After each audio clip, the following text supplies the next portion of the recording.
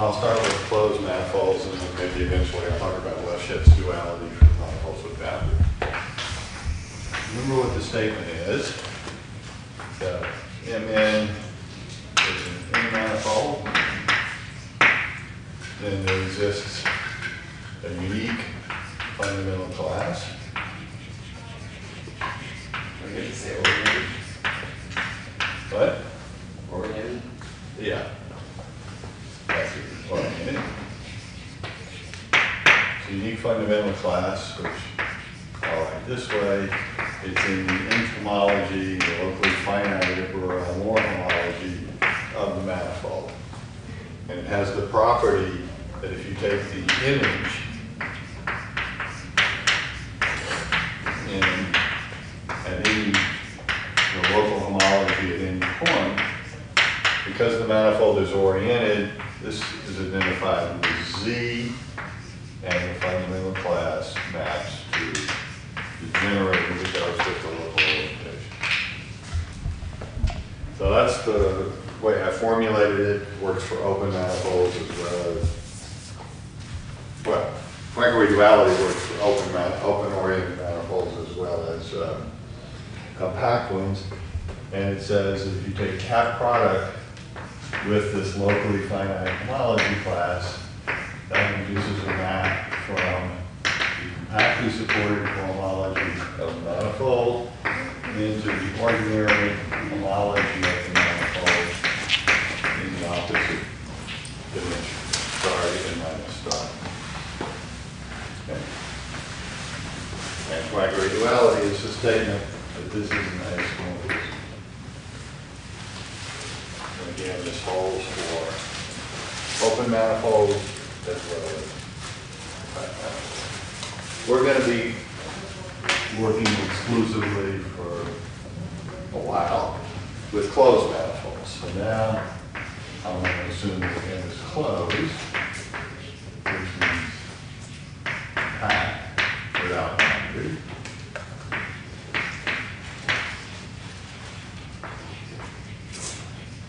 Up here, the manifold didn't have a boundary, but when you talk about compact manifolds, they come in two varieties. They're closed manifolds and they're compact manifolds with boundaries, which aren't, strictly speaking, manifolds in this. Okay. So now the compactly supported cohomology is just the ordinary cohomology. Everything has compact support since the whole space is compact. And the locally finite homology, or Moore homology, again, is the ordinary homology.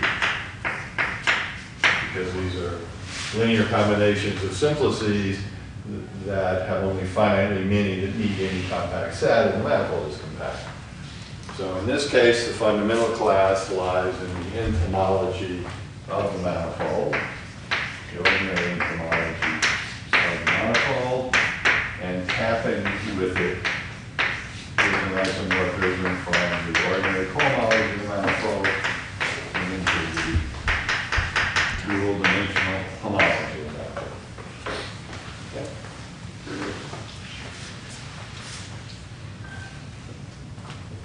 Now we need to get maximum mileage out of this isomorphism, we need to use also the universal coefficient theorem. And so there's a little exercise for you. Actually, I'll probably do it in the notes. The homology and cohomology of the compact manifold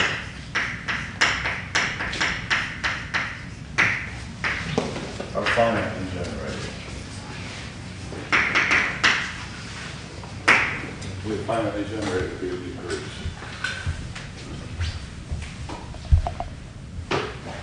I'm not shooting, I trip myself.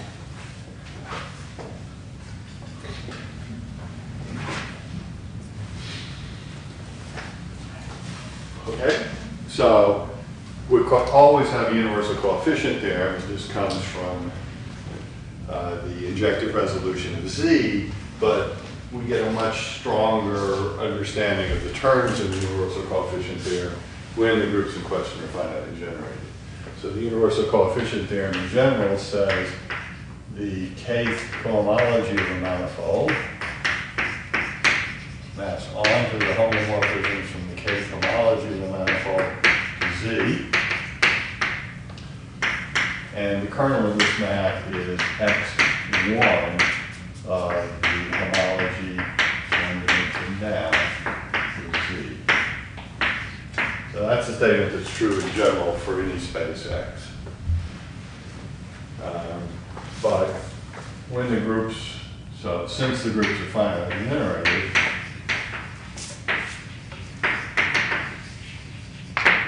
this X1 term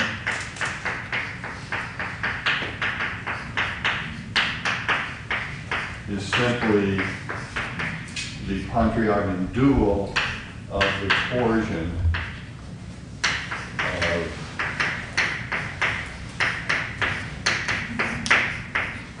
of the homology. So we have a finitely generated group here, and you take X, the free part, free of the union part, of course, doesn't give you any extensions, and you're left only with the torsion part, and it turns out the extensions of the torsion by Z are given by the dual group to the torsion. And of course, this thing, when M is finitely generated, this is a lattice. Free of union group.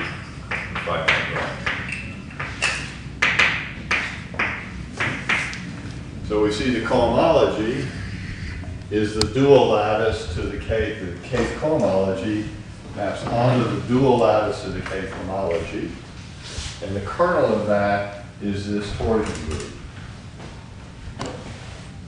So in fact, this is the torsion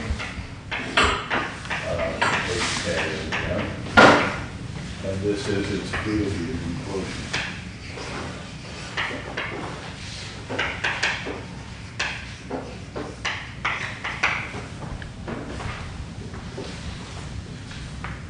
Okay, so now I want to split Poincare duality into two pieces, the free part and the torsion part, where I get different pairings.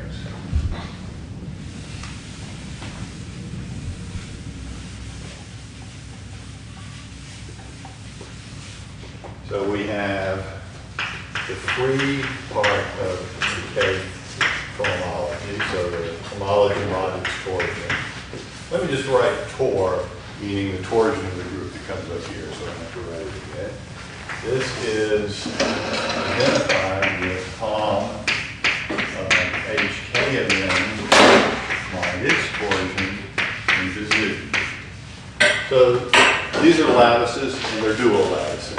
So if we think of L, a lattice, as HK of M mod torsion, then the dual lattice is simply free of the kth cohomology.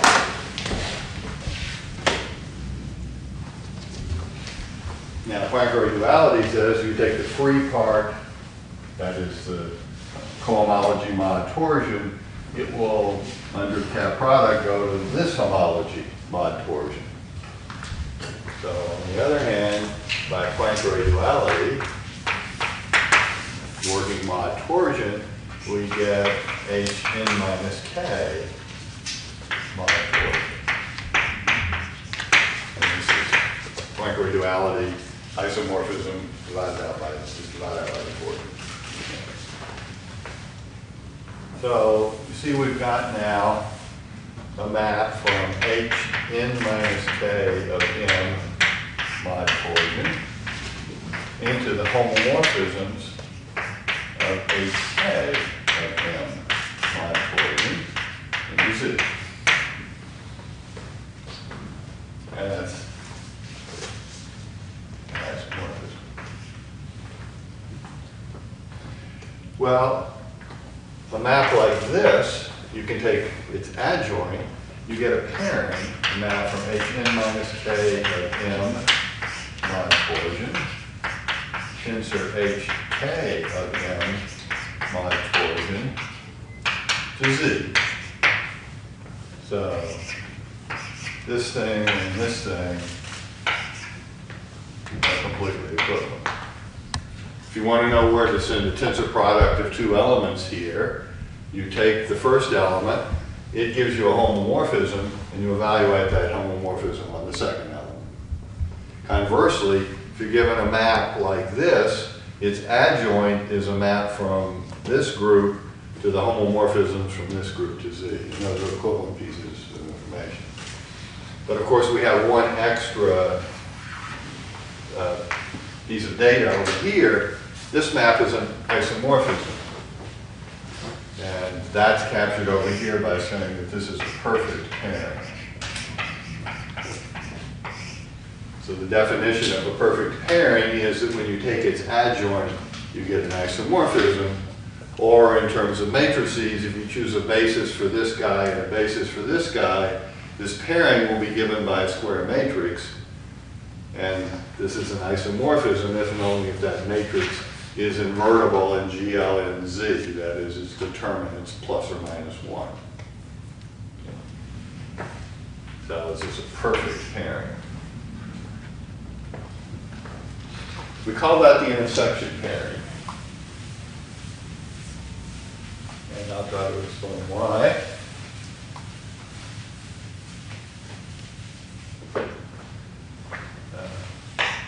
This is the intersection pairing.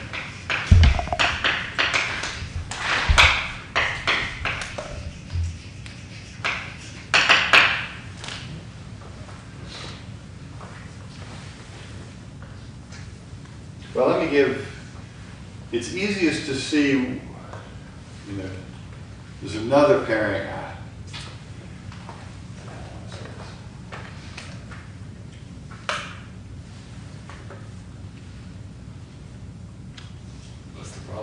So suppose I take an element in n minus k homology of the manifold, and an element in k homology of the manifold. I can now apply Poincare duality and send this over to beta cap the fundamental class. That's an element in h n minus k of n. And then I could evaluate this cohomology class on this homology class. So I could evaluate alpha on the cap product. So maybe I should have started with k and n minus k, but anyway. But we know the cap product is related to cup product by this formula. So we can view Poincare duality as giving us a pairing Hn minus k of m tensor Hk of m into the integers, and it's just alpha tensor beta goes to the cup product of alpha with beta on the fundamental class. And that's just a reworking through this evaluation pairing of Poincare duality. What happened to all the tors? Yeah, well, the tors go to 0. I mean, I haven't chosen to divide out by them, but I could, because they're both tor here and tor here killed under this pairing, so the pairing induces one. Okay, so that says these pairings, there's three ways to think about these pairings. This is the way I've written it here, Poincare duality. Just an isomorphism from cohomology mod torsion to homology mod torsion in the complementary dimension. Another way to think about it is cup product of cohomology classes to the top evaluated on the fundamental class. Now I'll show you the third way, which is related to this picture of a pairing on homology. So we have Poincare duality, which we can interpret as a pairing on cohomology, or using Poincare duality, we can interpret it as a pairing on homology. And these are all just different ways of saying the same thing. The cohomology pairing is cup to the top, evaluated in the fundamental class. Poincare duality is the cap with the fundamental class. And now what's the homology pairing, and why is it called the intersection pairing? Well, I talked about this last time, but let me remind you again. Suppose I have two homology classes in complementary dimension. AK and HK, and B N minus K and N minus K homology. What happens to them? How do you evaluate the intersection pairing? Do some A, K, dot B, N minus K, N. What is the intersection pairing? Well, what I could do, one thing I could do, is pass both of these through Poincare duality and get cohomology classes in dimension N minus K and K, cup them together, and evaluate on the fundamental cycle. Or I could pass one of them over to cohomology and evaluate it on the other. Okay, but what's the description directly in terms of two homology classes? Well, you're in this oriented manifold, yeah, and you have two cycles, A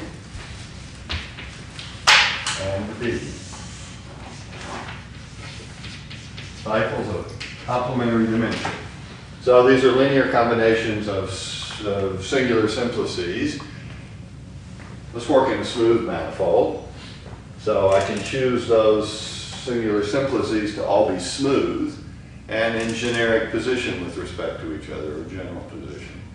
That means the only points of intersection will be in the interior of a K-simplex of X, where it meets the interior of an N minus K simplex of B. And when they meet, as in this picture, transversely. So these simplices are smooth, they have differentials at these interior points, and so you get two tangent spaces, tangent to A at this point, and tangent to B at this point. I have tangent spaces because I've got a smooth map of the simplex in, and these points are in the interior of the simplex, so I can take the differential from that. And now I'm going to associate a sign to this intersection point by comparing orientations. So I have the A orientation plus the B orientation. Because of transversality, these spaces are complementary. So I can take the A orientation plus the B orientation. That gives me one orientation of the tangent space. Or I can take the orientation given by the orientation of the manifold, and I compare those. If they're the same, I put +1. If they're opposite, I put -1. And I add up over the points.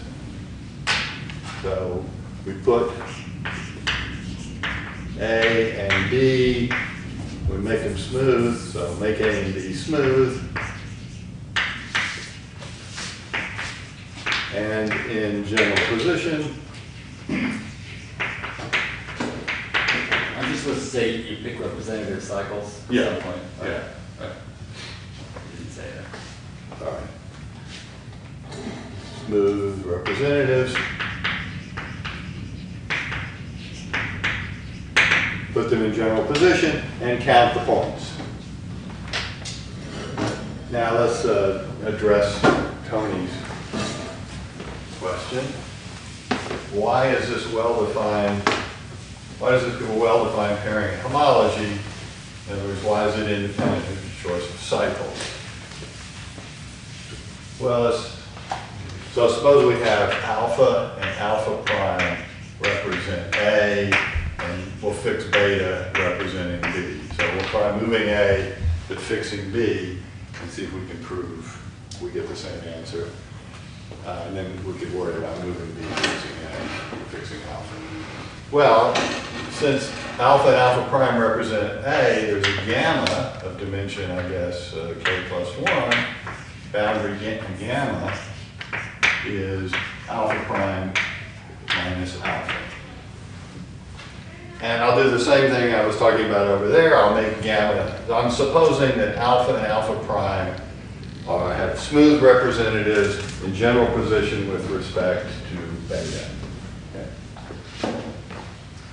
Well, now I'll do a relative version of those arguments to, without moving alpha and alpha prime, make gamma smooth and in general position with respect to beta. Okay, so gamma and beta are smooth and in general position.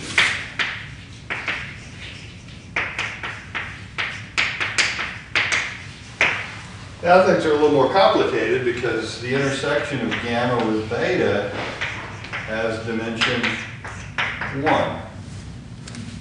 So the k plus 1 simplex here will meet an n minus k simplex here in a 1 manifold, and its interior will go up and hit the boundary in some finite number of points. So I have to think about what happens as I cross the codimension 1 faces in beta and the codimension 1 faces in gamma. So if you look at a codimension 1 face in beta, because beta is a cycle, the codimension 1 faces appear an even number of times with canceling signs.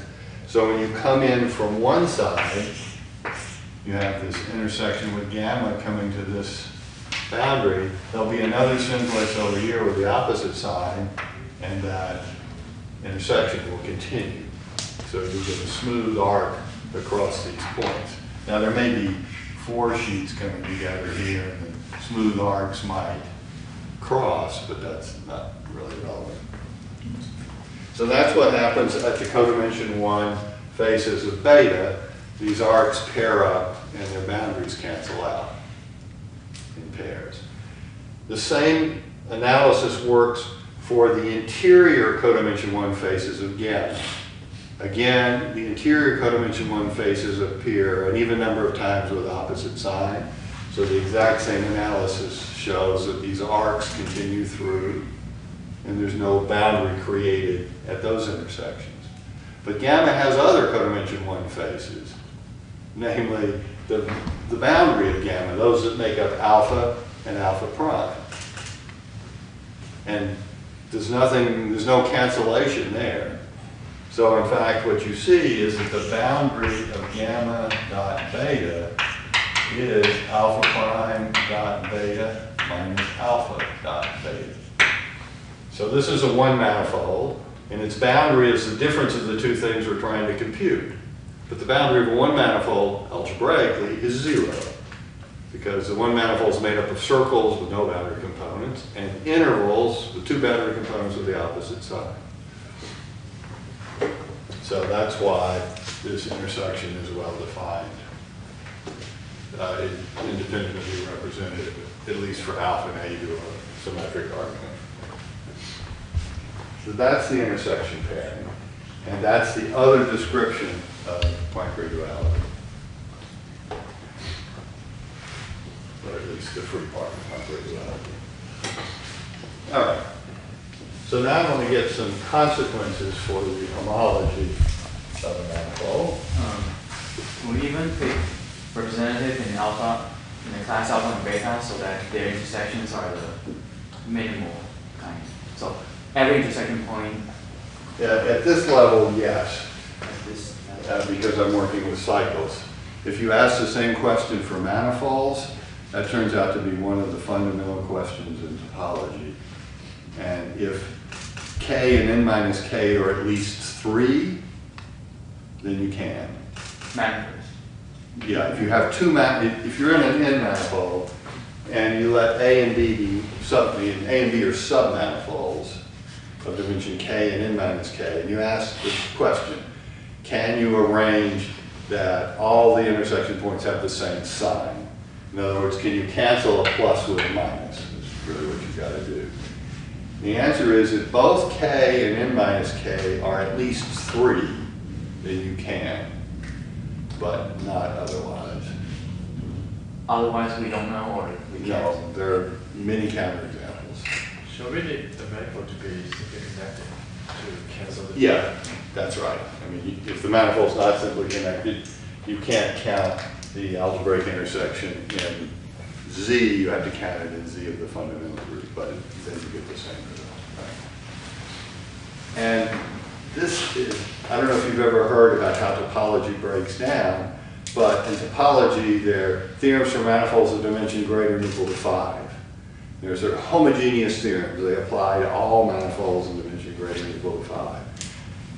But they don't apply to 4 manifolds and 3 manifolds.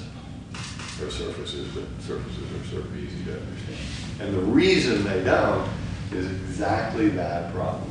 You can't cancel these extra points of intersection. You can't make the geometric intersection the same size as the algebraic intersection. This turns out to be an essential problem. High dimensions, you get around it because you have enough room, and low dimensions you can't, and things are different in low dimensions. Why 5 is fine since we have 3? Yeah, well, let's not go into that.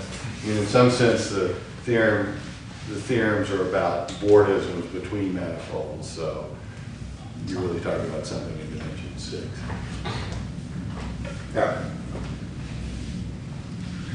So let's think about, okay, so we have this pairing, HK mod coordinate, and this perfect pairing, HN minus K mod coordinate, into Z, perfect pairing.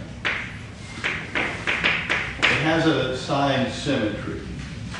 If this is A into B,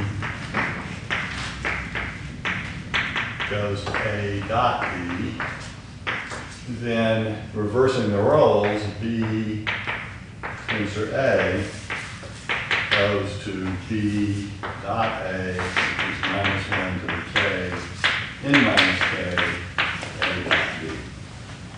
So there's a sign here. Sort of obvious from the geometric description, if you change the order of a K-plane and an N minus K-plane, you flip the orientation they determine by minus 1 to the K times N minus K. If you look at the cohomology cup product, if you replace alpha cup beta on M by beta cup alpha on M, these will differ again by the same sign. So either approach shows you that this is the sign. Now that's not so interesting when K and N minus K are different, but it does have real significance when K is equal to N minus K.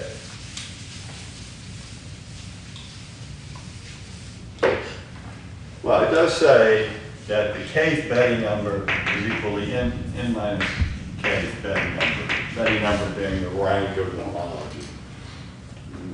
So Poincare duality tells you that. But now let's suppose that N is even.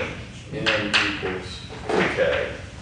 Then we have a pairing HK of M mod torsion tensor HK of M mod torsion into Z. So this is the, when the dimension of the manifold is even, you have exactly one homology group that's paired with itself under the intersection pairing. It's the middle homology group. And this pairing is perfect. And it's the minus 1 to the K symmetric. So if K is odd, it's skew symmetric. If K is even, it's symmetric. So if I choose a basis for this lattice, I get a square matrix, and it's either symmetric when K is even, or skew symmetric as a matrix when K is odd. And it has determinant plus or minus 1. Okay. Well, let's think about what those pairings look like. In terms of matrices, what are we doing? We choose a basis, we get a either symmetric or skew symmetric matrix, and the change we're allowed to make is to change the basis. And that has the effect on the matrix for the pairing of sending the original matrix to B transpose A, B for an invertible matrix B. So we're studying these matrices not up to conjugation, but up to this B transpose B operation. We're studying square either symmetric or skew symmetric matrices of arbitrary rank up to this equivalence relation. Well, when K is odd, there's not much to say. So this is the skew case, skew symmetric case.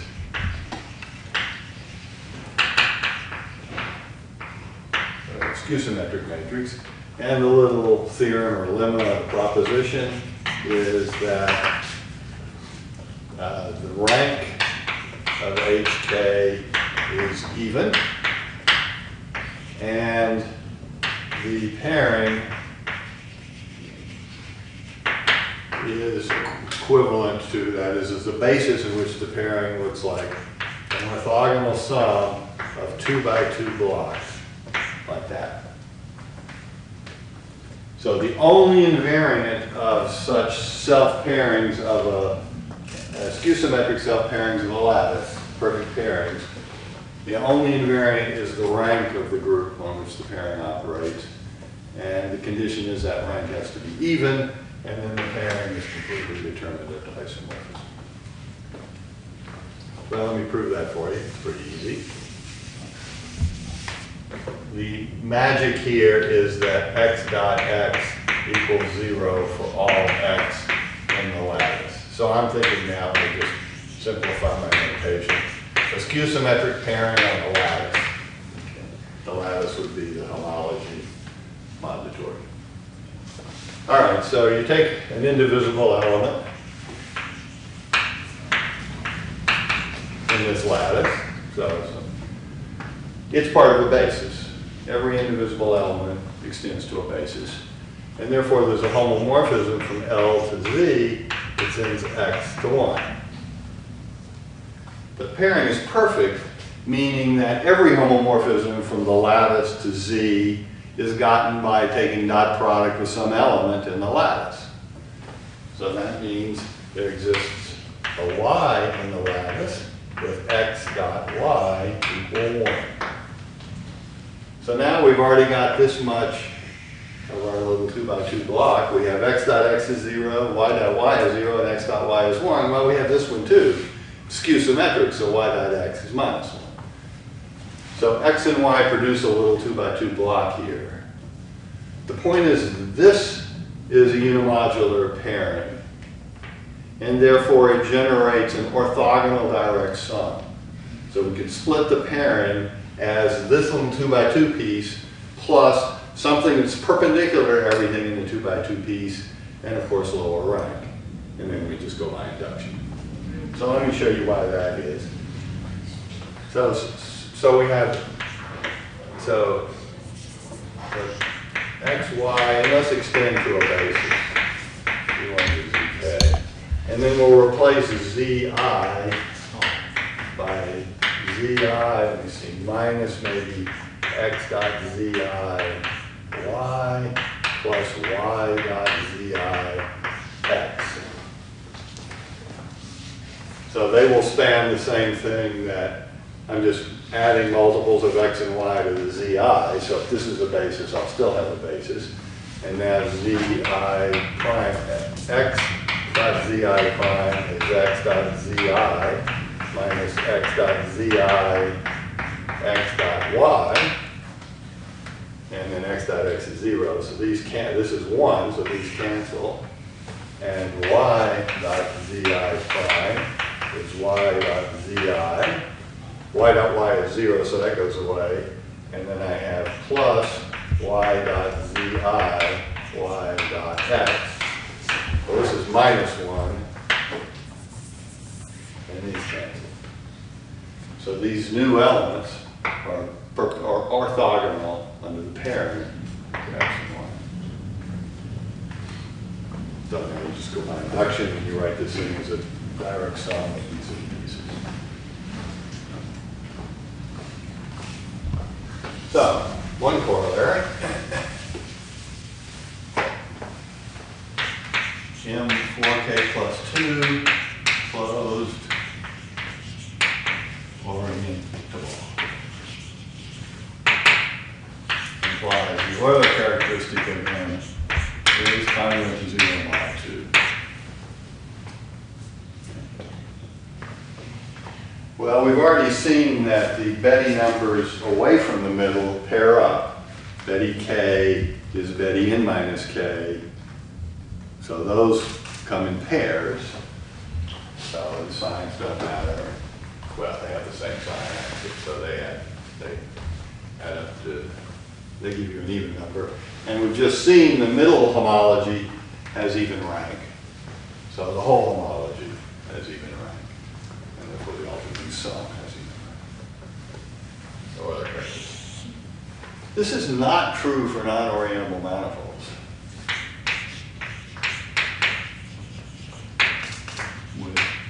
If you drop orientable. Anybody give me an example? RB2. RP2 is Euler characteristic 1. What went wrong with this argument? Well, you can do Poincare duality mod 2 for all manifolds. I haven't talked about that, but all manifolds are orientable over Z2. And indeed, the cohomology of RP2 satisfies Poincare duality with Z2 coefficients. Oh, torsion? Well, no, it's now, we're not talking about vector space, there's no torsion. We're working in characteristic 2. So these are vector spaces with field with 2 elements, yeah.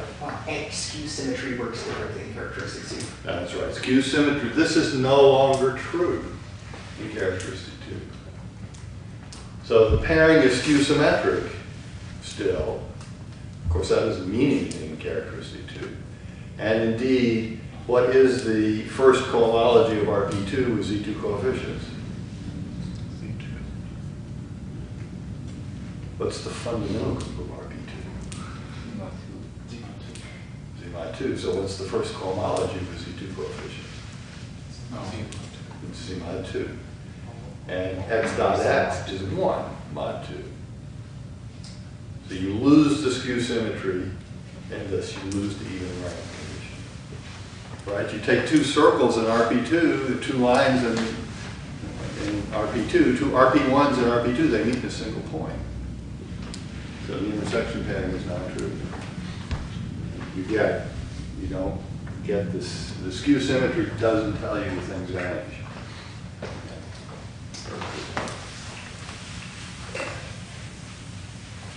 Now let's go to a much more interesting case. 4K manifolds. So now we're looking at symmetric unimodular pairings.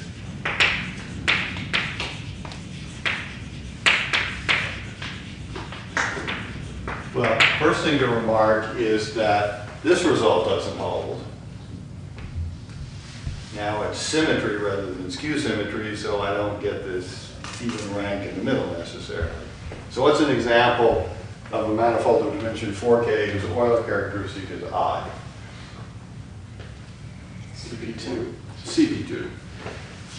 And its middle homology group has rank 1, and the pairing is x dot x is 1.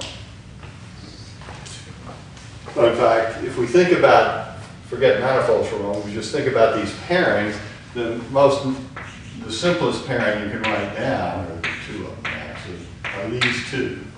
This is the 1-by-1 pairing where x dot x, x is a generator, is 1. And this is the 1-by-1 pairing where x dot x is -1.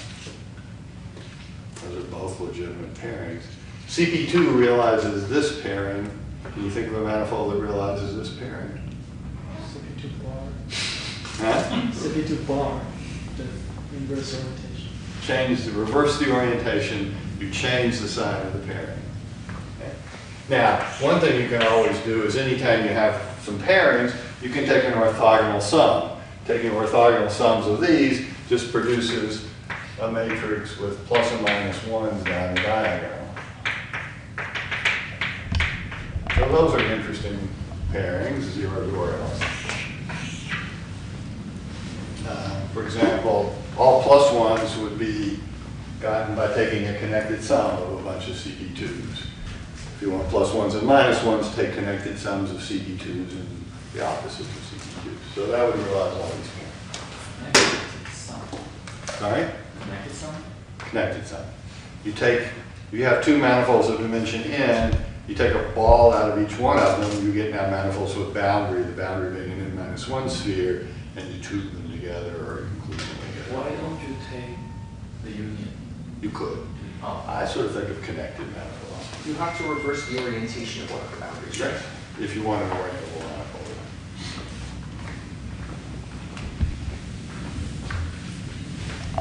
Okay. Well, there are some other pairings that we haven't listed yet. Not all the pairings look like this. There's this pairing that are analogous to what we had in the skew symmetric plurals. So that's a clearly unimodular. The determinant of that matrix is -1 pairing. Anybody know a four manifold that has that as pairing? S2 cross S2? S2 cross S2. The two factors don't meet themselves because you can push them off and they meet each other once. So S2 cross S2 is an example. Is this pairing isomorphic to one of these? Why not? Even. Okay. This pairing is what's known as even. That is, x dot x is congruent to 0 mod 2 for all x in the lattice.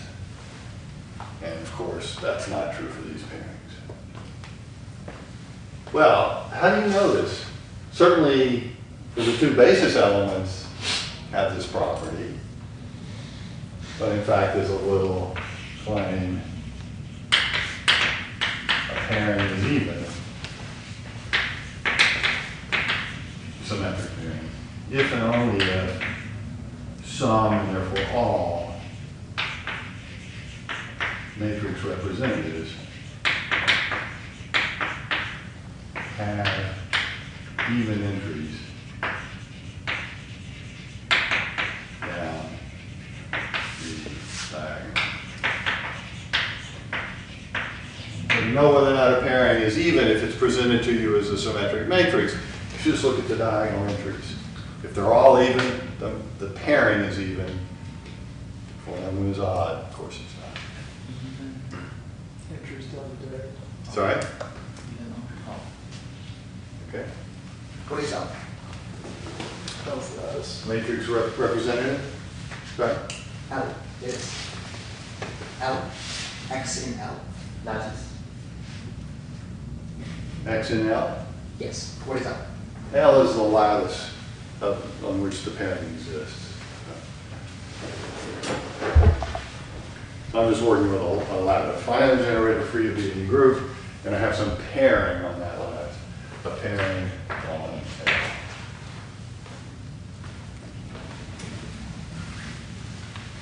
L. Okay, so here's a new one. Let me give you another new one. This is my favorite menu. E8. So it's an 8 by 8 matrix. It has, I'm going to put plus 2's this time, plus 2's down the diagonal.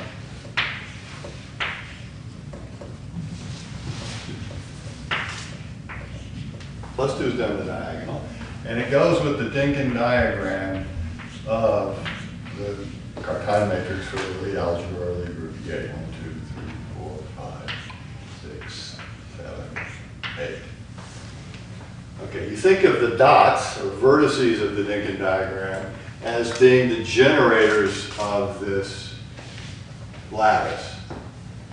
So these diagonal entries say what the intersection of the basis element associated with each dot with itself is. It's 2. Okay. The off-diagonal entries are either 0 or 1. So an off-diagonal entry has an I and a J. Okay.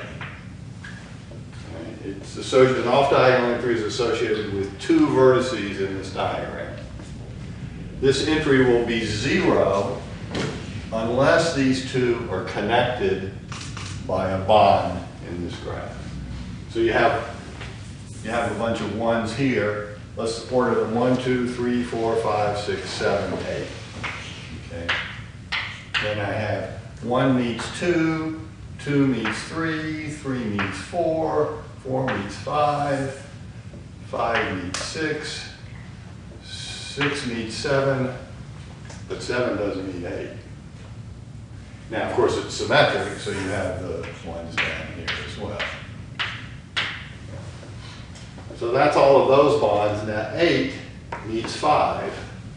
So 1, 2, 3, 4, 5. Is this negative 1 or 1? Huh? It's 1, not negative 1. No, it's +1. I mean, you can go through here and change the sign of every other generator and turn these +1s into -1. Oh yes. Right. So you have freedom about how you.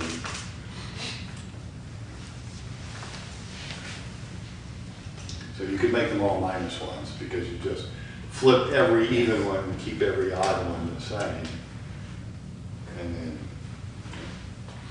usually, for reasons I don't want to go into, one puts -2s down the diagonal, but I want to put +2s. Because of that remark about switching the signs of the ones, changing the sign of the diagonal is equivalent to changing the sign of the whole matrix.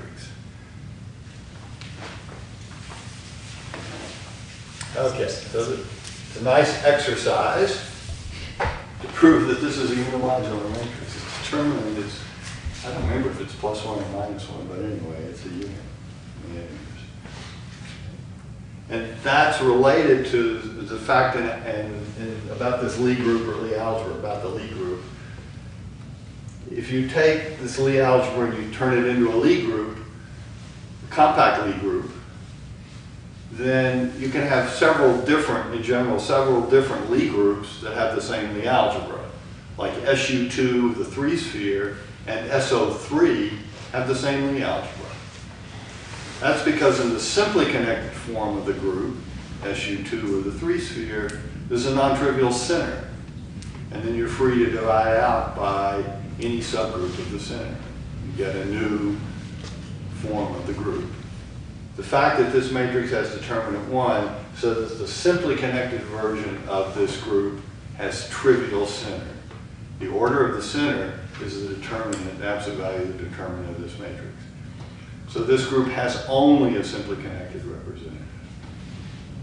And it's the only ADE group with that property. Anyway. All right. So that's an interesting one. Okay, it turns out. So what do they call that group? Is that EA also? Yeah, they call it EA. And it's a Cartan matrix for EA, is what it is. But you can also, you can always take a simply connected group. Yes. You can always take the two extremes are the simply connected form of the group and the adjoint form of the group. So for SU2, that's the simply connected form of the group. The adjoint is SO2. The group acts on its Lie algebra. Yes. If you have the adjoint representation, you can take, that's an action of the group, but it can have a kernel. So let's divide by the kernel to get an effective action. And for these simple Lie groups, that's for dividing out by the center. I mean, the center acts trivially, right? So the adjoint form of the group is the simply connected form of the group by the center. Anyway, if we working over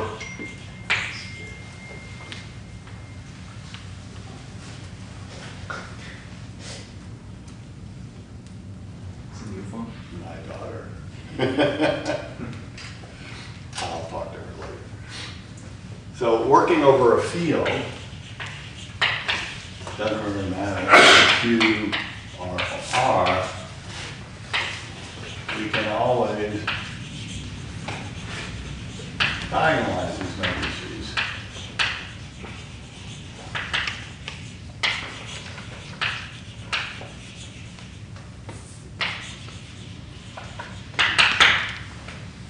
And that really goes back to a variant of this comment I made over here. Once you get, I said, once you got a matrix of determinant plus or minus 1, you could split off the piece as an orthogonal complement.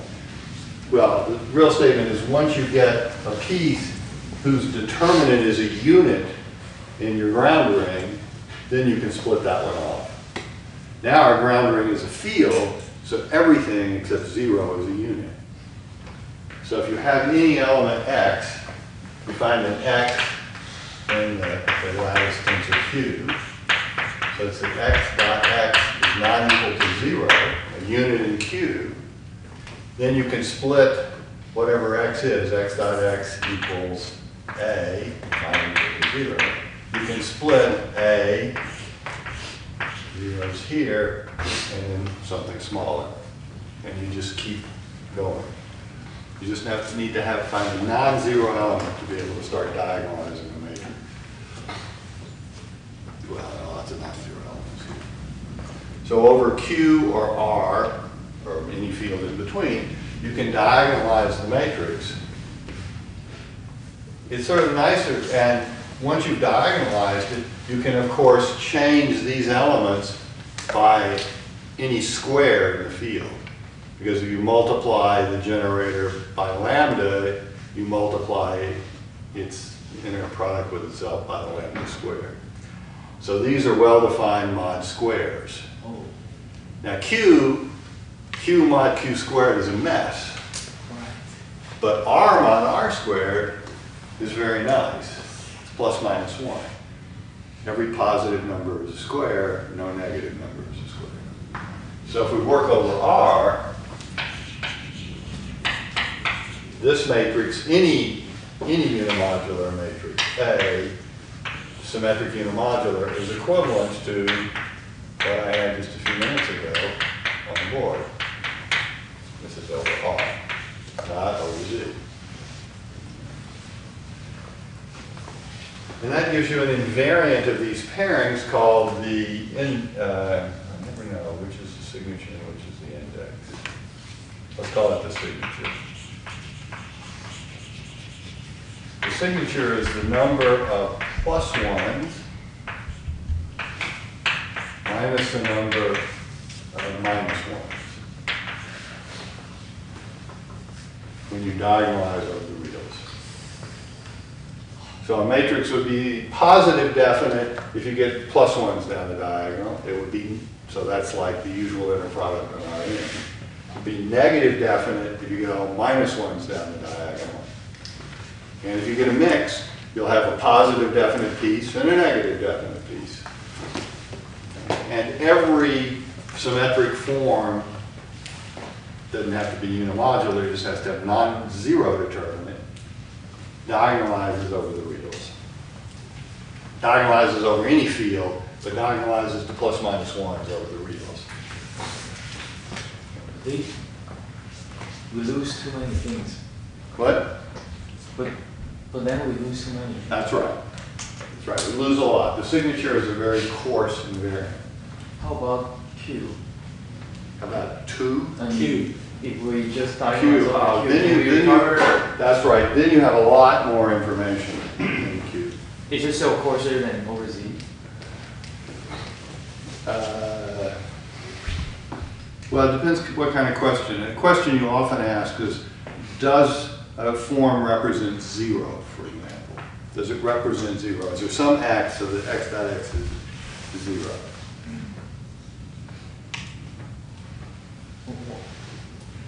Over Q. Wait.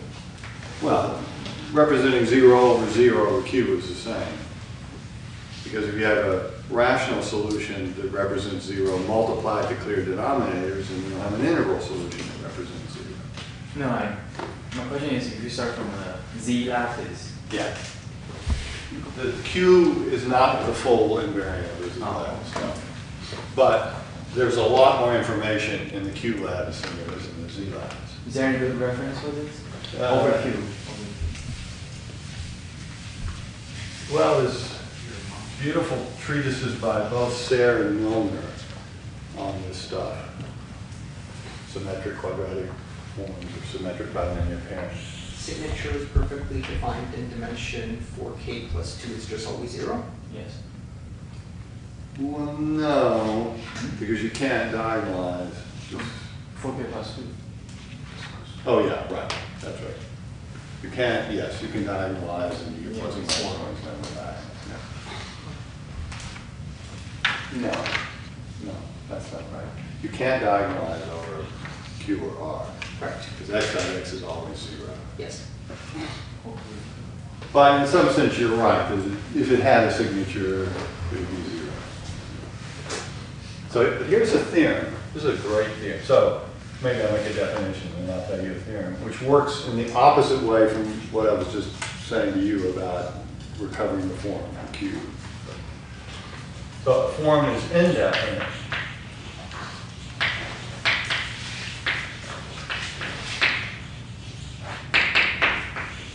if it's neither positive nor negative definite.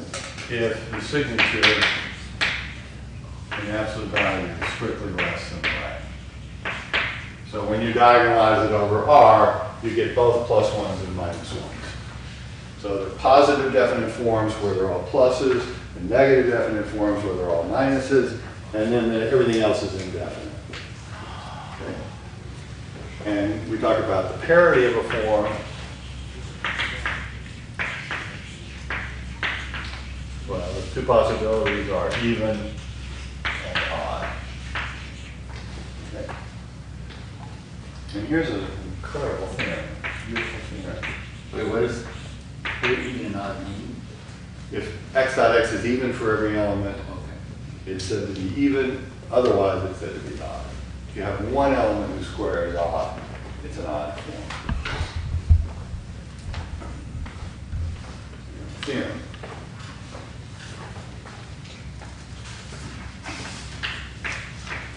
And indefinite unimodular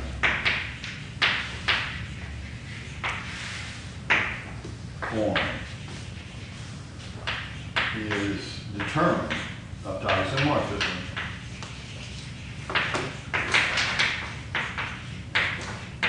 by its rank, its signature, and its parity.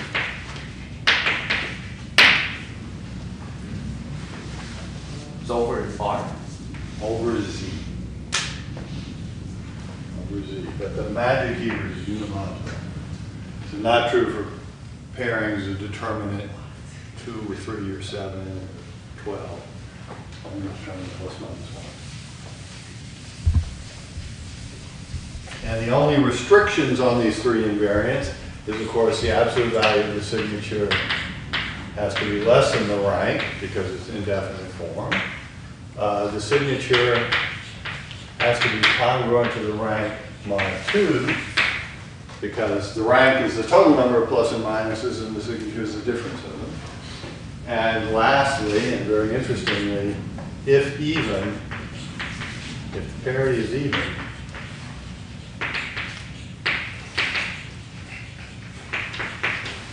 then the signature is congruent to 0 mod 8.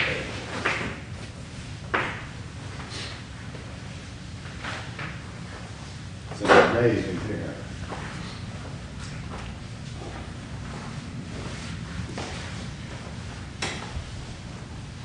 It's not true, there's no extension for definite forms. And I'll show you that in a minute. It's definitely not true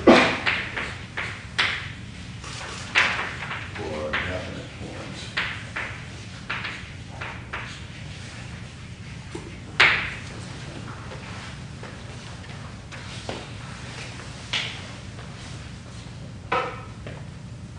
So let me give you an example of that.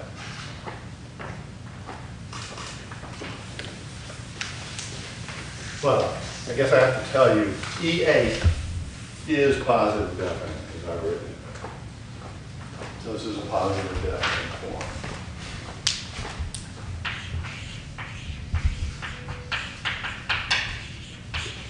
The determinant should be 1. I don't know if it's plus or, well, I guess. Yeah. Yeah, that's determinants plus. Okay, well that doesn't, this is the only even positive definite form of rank 8. So in some sense it still satisfies this theorem. It's the only rank 8, signature 8 even form. Okay.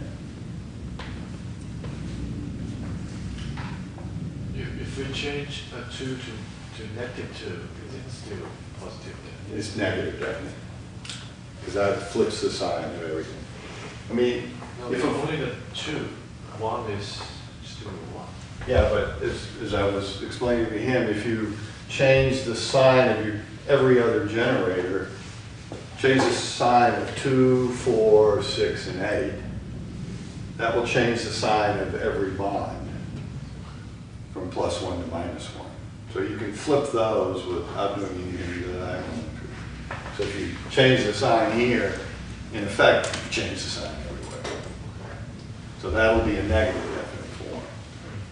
Negative definite, even, rank 8, signature -8. Okay, but let me give you an example of two forms that have all these invariants the same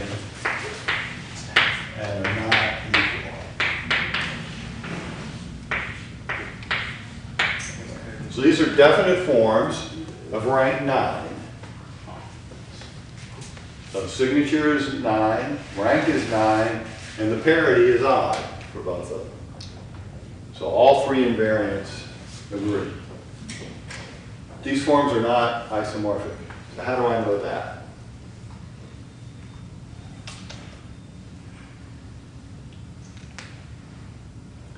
Well, let's look for solutions x dot x equals 1. So let's find solutions. Over here, let's let the generators be E1 to E9. EI squared is 1, EI dot EJ is 0.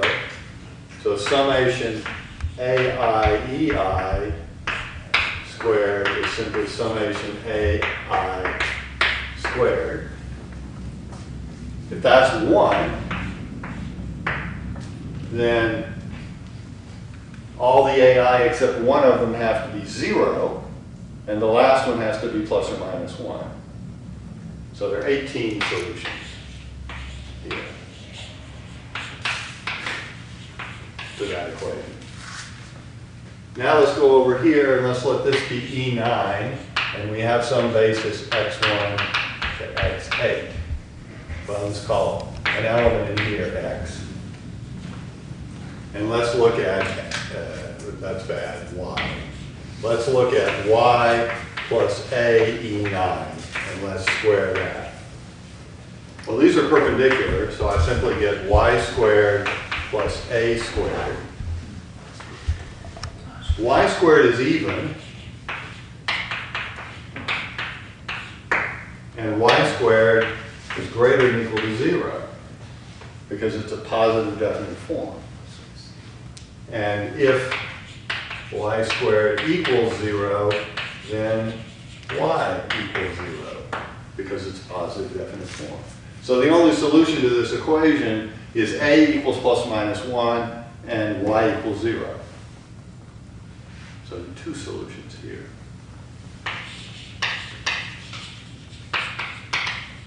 Plus and minus 9 are the only solutions. Well, these forms can't be isomorphic over the integers because this is a problem that, I mean, this, if you had an isomorphism over the integers, the solutions of this equation here would go to solutions there. So it's an invariant. In fact, you can make all sorts of invariants. You count the number of solutions to x squared equals, you know, some number, you make power series. Beautiful arithmetic. Okay. Now I want to tell you about four manifolds and what our esteemed colleague Simon Donaldson did. When he was a graduate student. So, four manifolds. Simply connected.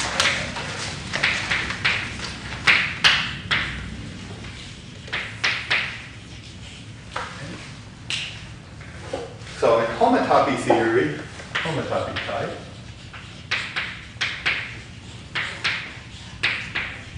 we can start with a wedge of two spheres,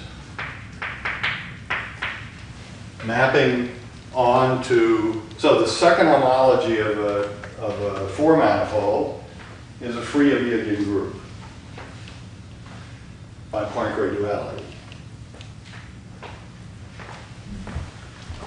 Because remember, the torsion in H upper 2 is the dual to the torsion in H lower 1. Star means atomic Q mod Z here. But this is a simply connected manifold, so there is no torsion in H1. So H2 has no torsion, so this is 0. But Poincare duality says the second homology and the second cohomology are isomorphic. So there's no torsion in the second homology either. So this is a free abelian group, H2. So simply choose a basis. By the Hurewitz theorem, well, those elements are all spherical. So you just map two spheres in, hitting a basis of H2. This manifold has no H3. So if you look at the relative homology of M mod these two spheres in there, in 4, the first non-trivial homology group is, this is isomorphic in fact, H4 of M, just from the long exact sequence. This maps isomorphically onto H0 and H2, and there's the H4 left over. So that means pi 4 of M4 mod this wedge of two spheres is also Z. Which problem? What is this notation? Huh? What is pi 4 of n? What is H4 This is a space and a subspace. Oh. So this is relative we homology, have homology of mappings. the pair, and this is homotopy of the pair. So maps of the 4 disk into here with boundary here. And the mapping is from is by H2 me. Yes, by the two skeleton, if you will. The two spheres mapped into hit generators, a basis for the second homology. So this induced map on second homology is an isomorphism. On H0, it's an isomorphism. All right, so what that means is that we have this wedge of spheres, and there's a 3-sphere mapping, and here's M4. There's a 3-sphere mapping here, and a V4 mapping there. A diagram like this, and this represents the relative homotopy and therefore the relative homology. So if I form the adjunction space, union over this map F, V4, that maps into the manifold, and it's an isomorphism on homology, and therefore a homotopy equivalence. So a 4 manifold in homotopy theory is obtained by taking a wedge of two spheres and attaching one 4 cell.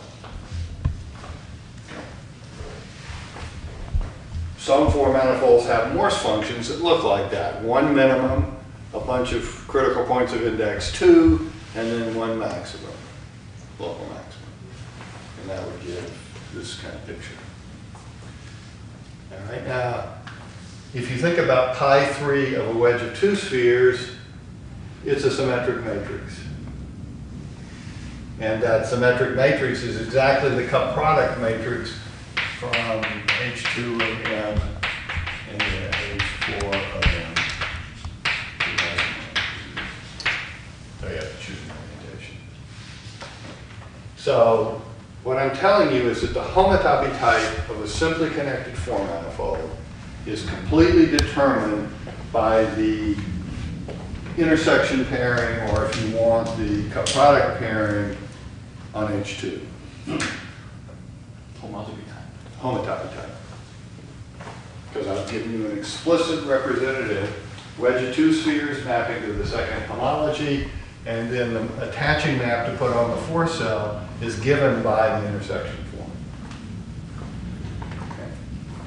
So every intersection form occurs as a homotopy, the space that's homotopy, is the homotopy, how do I want to say it? A homotopy type that satisfies Poincare duality in dimension 4. Every pairing is realized. So now you can ask, which ones are realized by manifolds? So So in homotopy theory, all these pairings are realized by spaces satisfying Poincare duality. Which ones are realized by manifolds?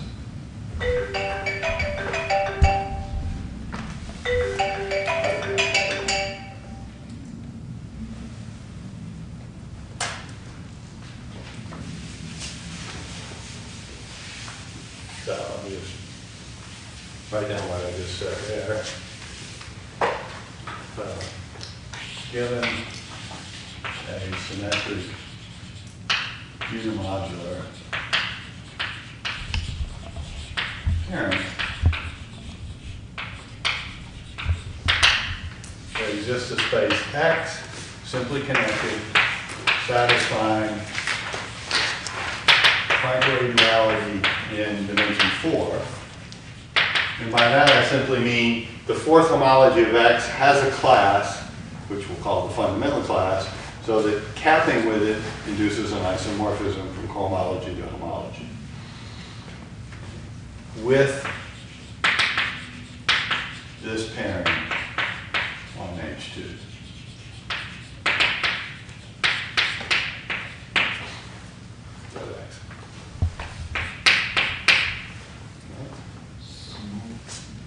For which pairings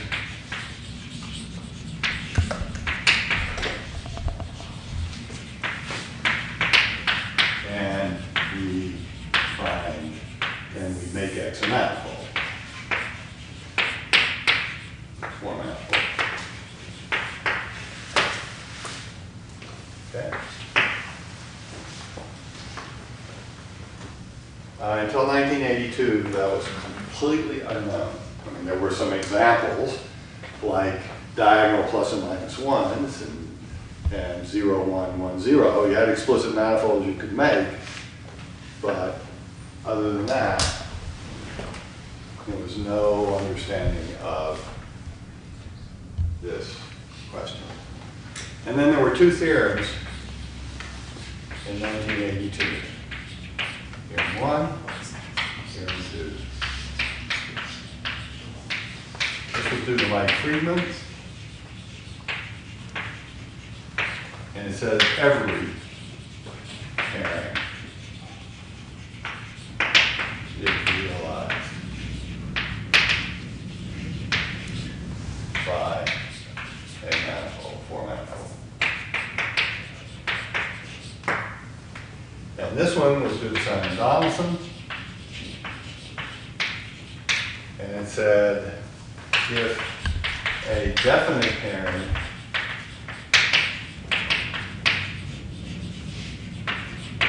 is realized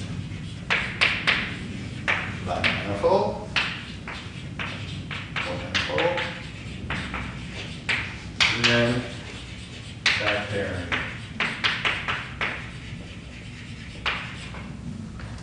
is diagonal. Diagonal, one's down a diagonal. So for example, Donaldson's theorem says this pairing is not realized by a four manifold.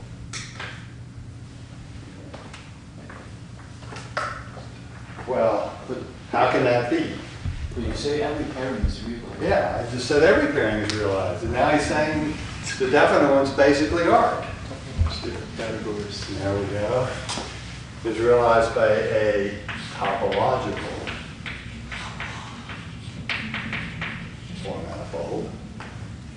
If a definite pairing is realized by a smooth four manifold, then that pairing is diagonal.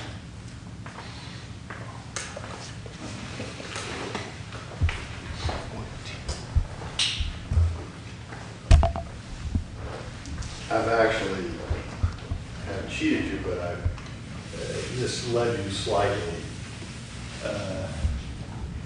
It was known that E8 was not realized by a smooth manifold. Before this? Yeah.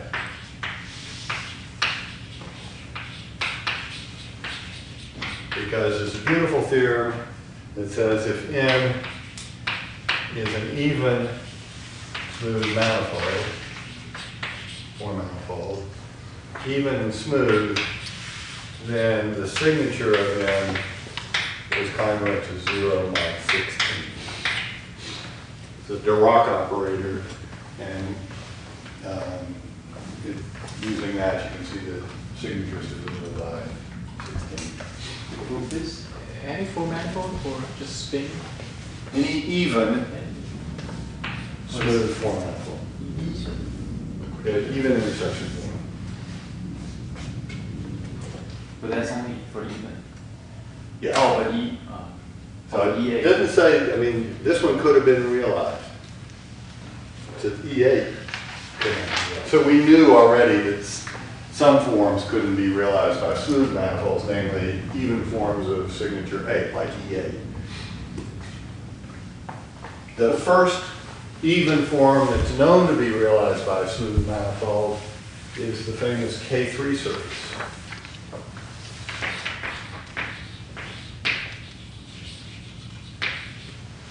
Which is one way to think about it. It's a quartic hypersurface in CP3 given by a generic polynomial of degree 4 in CP3. It's simply connected because hypersurfaces in CP3 are always simply connected. And its second homology has rank 22, and it's this, 3 copies of the hyperbolic plus EA plus PA. So it's an indefinite form, indefinite even form. It's still not known whether 2 copies of the hyperbolic plus EA plus EA is realized by a smooth manifold.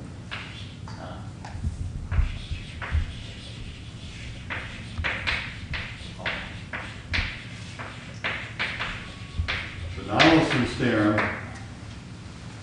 about non-existence is really about definite forms. It doesn't say anything about indefinite forms.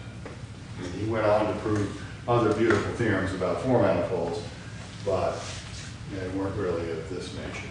So we're still open. Still open. You can't get E8 plus E8.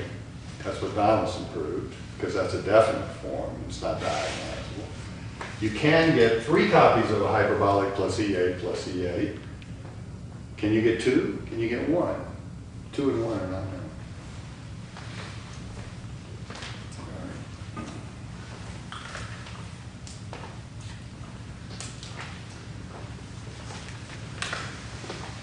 So Friedman showed, for example, that E8 is realized as a pairing of a topological form manifold. So this index theory argument with the Dirac operator definitely doesn't hold in the topological category.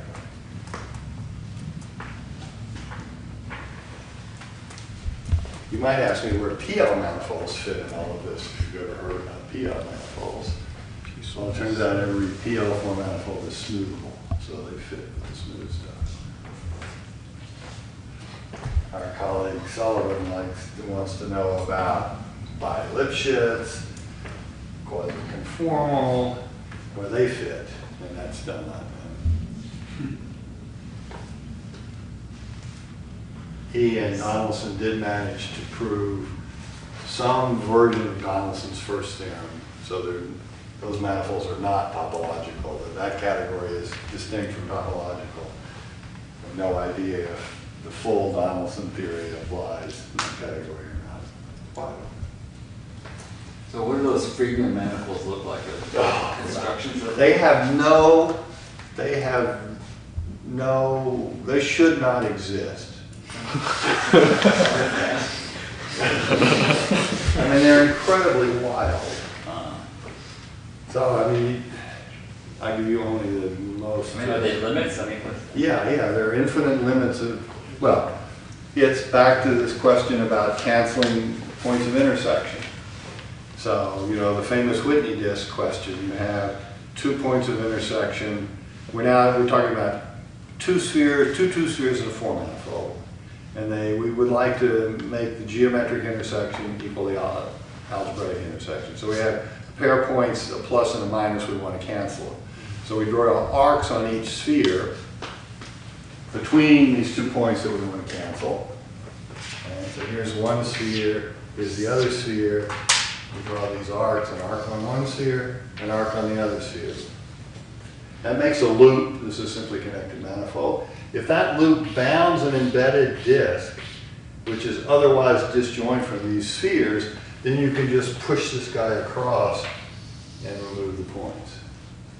The problem is you're trying to embed a disk, a 2-disk in 4 manifold. Well, when you put it in generically, it's going to meet itself. So this disk won't be embedded. It will do something like, it'll have self-intersections. Well, now you could try to solve the problem up here and remove those self-intersections, and you create more self-intersections. So Casson said, just keep doing it, and take a limit and a union, and you get something that has at least the right homotopy type, called the Casson handle. So you start with a loop that you're trying to make bound an embedded disk, and you sort of fatten it up, and you get some crazy neighborhood. It's a union of smaller and smaller neighborhoods of these pieces that you just keep doing. It's a tree, you just keep going. That's a Casson handle. Friedman managed to show that there's this incredibly wild 2-disk in there. So then he could cancel these points and do surgery. Have no business existing. I mean, the funny thing is that, I mean, it comes from this old Bing topology. You take a manifold and you have some sort of bunch of compact sets and you collapse them to points, what they call decompositions, basically. And sometimes you get a manifold back just by accident. Well, this is one of those types. Something that no reason to think it should be a manifold, in no other dimension is it a manifold, but in dimension 4, magically it becomes a manifold. All right. I was going to tell you about linking pairings, but I've run out of time and energy, so I'll stop here. The intersection is going to be a lot more interesting. So I'm going to be gone January, February. I could talk about rational homotopy theory when I get back. Why don't we see how you feel about it and how I feel about it. So I'll email the class list I have for these lectures, and if I get enough positive responses and bodies showing up, I'll talk. If I don't, I won't.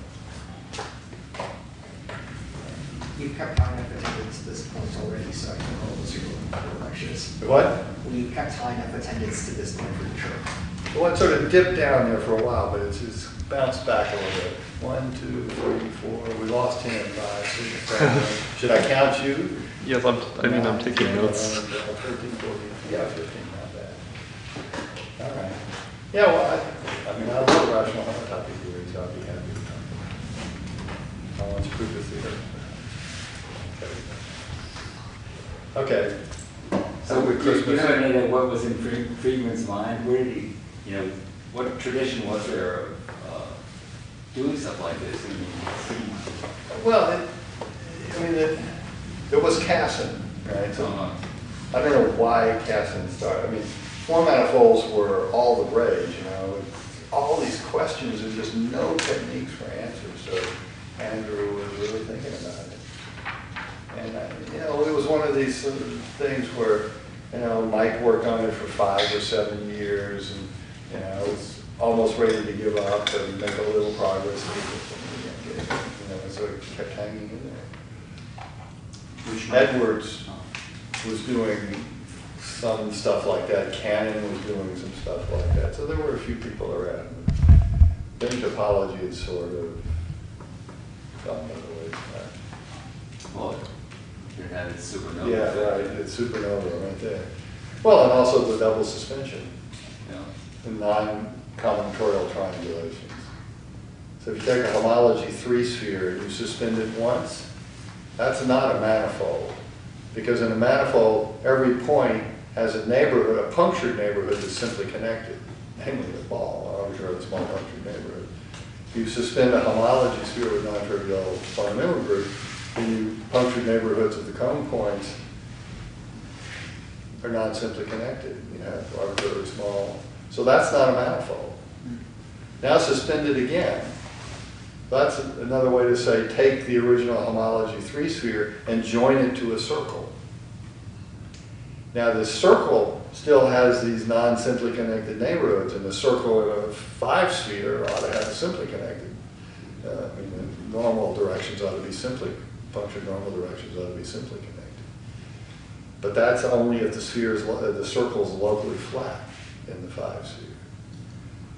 So there's some homomorphism of this double suspension to the 5 sphere that turns that circle into, you know, some Alexander Horn sphere type thing. It doesn't have these nice simply connected neighborhoods. Edwards proved that. So that's again bin type collapsing space stuff. All right. So that was around. That was about the same time, a little bit earlier. Okay. All right. Well, have a good holiday.